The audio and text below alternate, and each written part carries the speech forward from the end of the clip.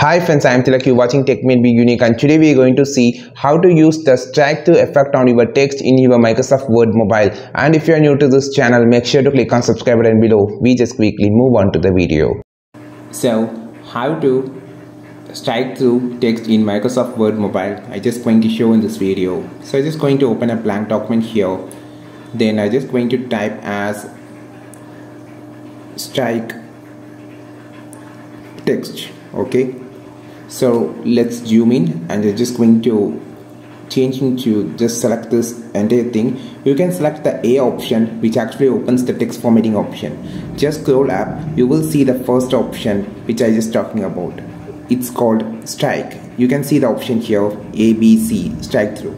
So just click this, which actually strike the text throughout the text that you selected. For an example, I just need only for this.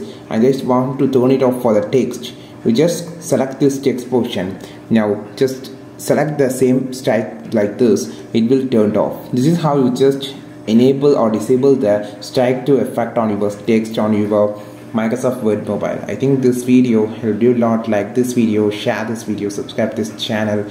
We will meet on next video with super valuable content. This is Tilak signing off from Tech May Be Unique. Have a wonderful day.